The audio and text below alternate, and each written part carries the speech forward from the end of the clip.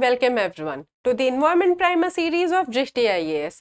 My name is Pragya and today we are going to understand one of the most discussed and most crucial topics which has gained traction all over the world. The title of our today's discussion is green hydrogen.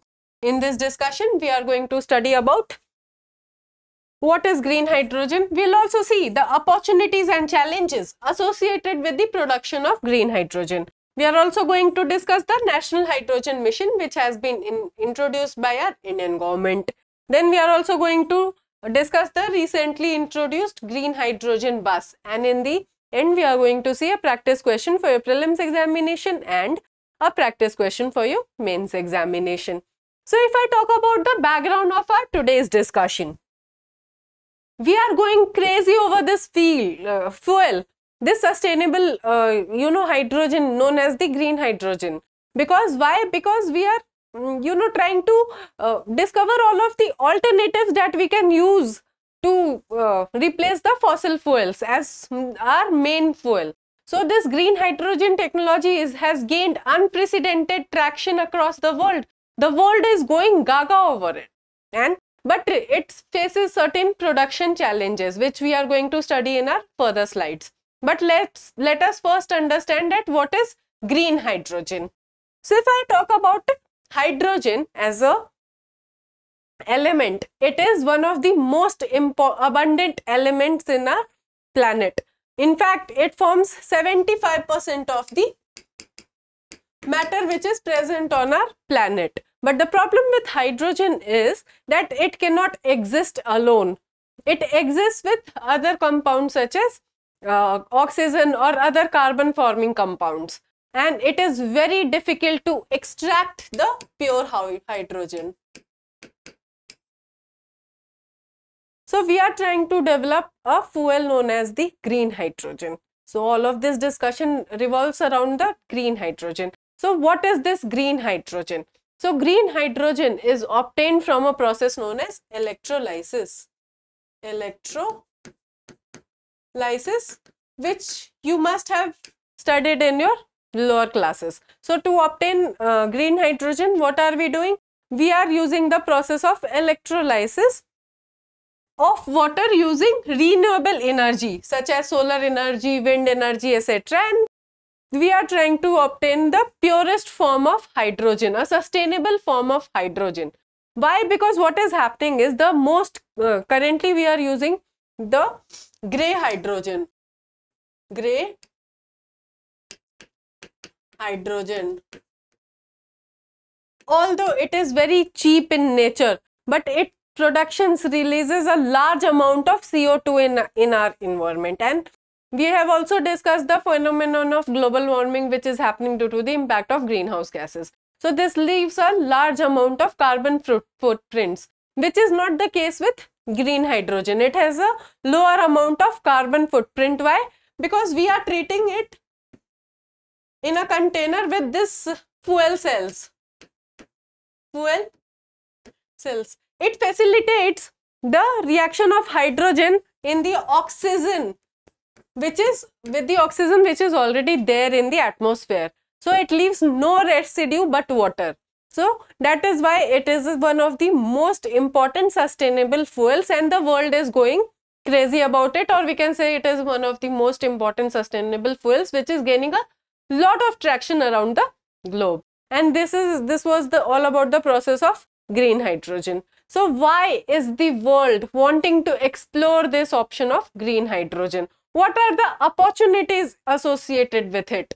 Let us discuss. So if I talk about the opportunities that are associated with the production of green hydrogen, the first opportunity is green hydrogen can be stored for long period of time.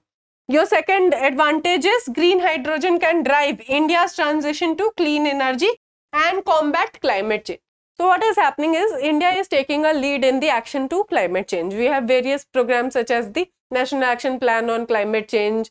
Then we have recently introduced the Global Biofuels Alliance as well. And we are also trying to promote this green hydrogen technology. Why? Because India is trying to take a lead in the action towards climate change. And this will not only benefit us in reducing our carbon footprints, it will also benefit us economically, because this green hydrogen technology, this green technology will generate a lot of manufacturing opportunities in India, a lot of employment opportunities in India. So this is not only benefiting us to reduce our carbon footprints, it is also going to benefit us economically. It will reduce import dependency on fossil fuels. This is the most important point, that this is going to reduce our import dependency on the fossil fuels. Why? Because this climate change action is all about finding an alternative to fossil fuels to lower down the amount of greenhouse gases that is introduced in our atmosphere, and to maintain this decarbonization effect by 2050, or decarbonization if challenged by 2050, we need to find an alternative source of fuel to fossil fuels, and that is why we are so much concentrated on these sustainable fuels, and we are talking about the development of these sustainable fuels. So what are the challenges that are associated with the production of green hydrogen? Because in the background we were discussing that there are various challenges involved. So the first and foremost challenge involved for India is electrolyzer challenge. According to IEA, that is the International Energy Agency, as of 2021, the global manufacturing capacity of electrolyzing stands at 8 gigawatt per year. But we need to increase it to 60 to 80 gigawatt if we want to attain our 2030 challenge of decarbonization. So you see what is happening, we need to triple our production by 2030. And although India has launched projects for the production of this green hydrogen, it is almost negligible in nature. Then there is access to critical minerals such as nickel, platinum group metals, and rare earth metals such as lanthanum, yttrium and zirconium could hinder scaling up electrolyzing manufacturing capabilities in India. Why? Because we do not have access to these critical metals. Honestly, India lacks access to these critical metals, and that is why electrolyzer challenge is very important for India, because green hydrogen, as we were discussing before, is formed by electrolyzation process. So we need to build this capacity of electrolyzers if we want to take the lead in the green hydrogen production. Then the second challenge involves the energy source. As per current estimates, a completely efficient electrolysis system would require 39 kilowatt hour of electricity to produce 1 kg of hydrogen. This is just a rough figure. The actual figure is 48 kilowatt per hour. So you see, we are lagging far behind in our building our electrolyzer capacity. So we need to achieve this to build efficient electrolyzer facility to produce green hydrogen. Then India currently estimates a capacity of 125 gigawatt of renewable energy to meet its green hydrogen 2030 targets, which would be in addition to the already proposed targets of 500 gigawatt renewable energy capacity. But we are lagging behind. We are just at 190 gigawatt hour. So this is our original capacity of renewable energy. We are just producing 119 gigawatt of renewable energy, and we need to ramp up this production if we want to take the lead in the green hydrogen. Then comes the end user challenge, because the moot question here is, which industries require the green hydrogen? Which industries are contributing most to the carbonization process? Which industries need to be decarbonized, and it is not easier for them to be decarbonized, and that is why we are talking about green hydrogen. So these industries are steel, cement and aluminum production, as well as the transport industry. So the moot question is, is it easy for the government to decarbonize these industries? So this also poses a very important challenge, like who will be the end user of this green hydrogen if we ramp up its production. So these are the various challenges associated with the green hydrogen production in India. Now let us talk about the National Hydrogen Mission, a very ambitious mission launched by our Indian government in the Union Budget for 21-22, and it will help us to draw up a roadmap for using hydrogen as an energy resource. So as I was discussing this before also, India is trying to develop hydrogen as an energy resource, and that is why we are launching all of these ambitious missions so as to ramp up our production of green hydrogen. The mission aims to promote India as a global hub for green hydrogen and its derivatives. Why? Because I have already explained you that India is benefiting not only to decrease its carbon footprints, it is also, you know, benefiting economically. It will provide us a lot of manufacturing industry. It is going to increase a lot of jobs in the green technology sector, and that is why this mission aims to enhance pilot projects, research and development, skill development, standards and regulation and policy framework for green hydrogen. So this is a very important ambitious mission launched by our Indian government to promote the production of green hydrogen. Now let us talk about the recent current affairs news or the introduction of green hydrogen bus, the first of its kind. It has been introduced by our Union Minister of Petroleum and Natural Gas, Hardeep Singh Puri, on Kartavya Path in New Delhi. The initiative is a part of Indian Oil's efforts to conduct operational trials of 15 fuel cell buses powered by green hydrogen. Why? Because this will definitely decongest the roads, as people will be using public transports, and we are already using electric buses. So the buses which uses fossil fuel as the source of fuel will decrease on the roads, and these kind of buses are not only environment friendly, but they can also boost our public transportation system. Then the bus uses hydrogen and air to generate electricity, emitting only water as a byproduct, making it an eco-friendly mode of transportation. So this is what is the most advantageous position of green hydrogen, that it only emits water as a byproduct.